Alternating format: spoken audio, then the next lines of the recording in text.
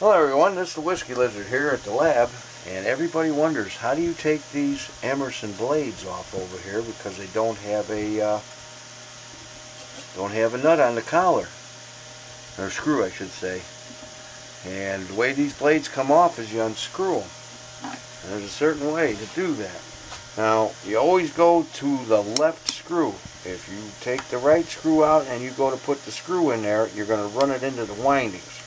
So you take the left screw out, like so.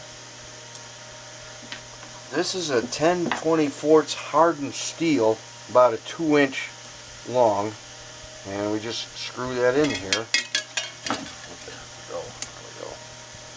We screw that in there.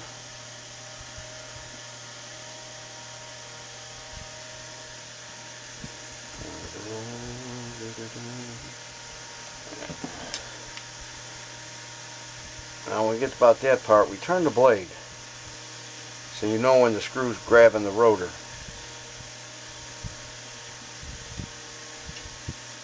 Because you don't want to apply too much pressure to that rotor once you get a bite on it. Turn this up a little more.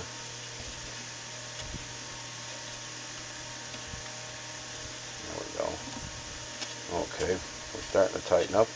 Now you don't have to tighten this thing super tight, and then you just turn the blade clockwise to unscrew it, and then you pull it off. And on the front over here, this is what drives the drive shaft, drives your oscillator. So when you put the blade back on, you got to make sure there's a slot in there, that the slot is in there, and you'll know. I'll show you how to do that. Now you want to put the blade on, you just do the opposite. You screw it on, it's fine thread, so you have to make sure that you got this, that you don't put it on crooked, because you'll strip it. Oh, see, it's on crooked. If it doesn't go on real easy, of course it's going to be a bear. And sometimes they're like that.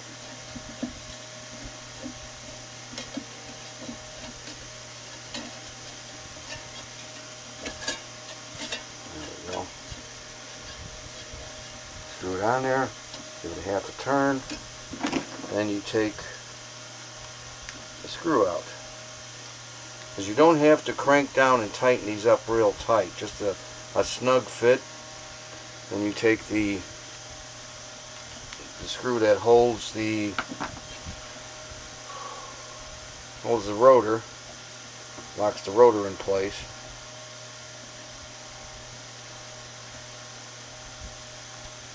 It out,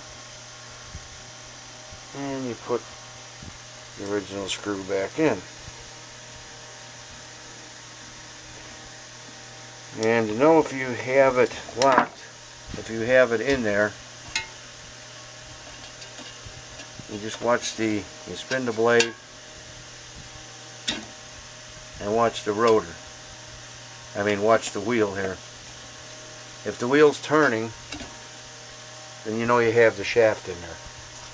And that pretty much concludes our how to take an Emerson blade off. This works with any size Emerson, but the screw is going to be a larger screw.